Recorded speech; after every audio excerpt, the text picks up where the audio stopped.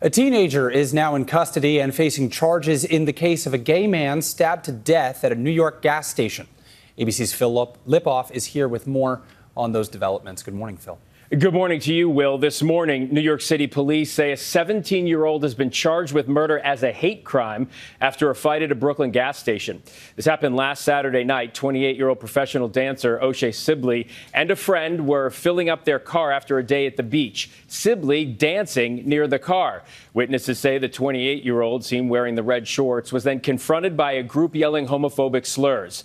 This surveillance video appearing to show a heated exchange between the two groups, and shortly after which you're seeing Sibley was stabbed and died at the hospital. The chair of the New York City Gay Men's Choir releasing a statement saying, quote, O'Shea was a shining light to his family and friends, especially those in the dance community. Sibley's family says he was a loving individual who just loved to dance. This tragedy putting a spotlight on violence against the LGBTQ+ community. And ABC News has learned the suspect has been charged with, as I mentioned, murder as a hate crime and criminal possession of a weapon. Janae? An unimaginable story that he was just dancing and showing his joy. Phil, thank you.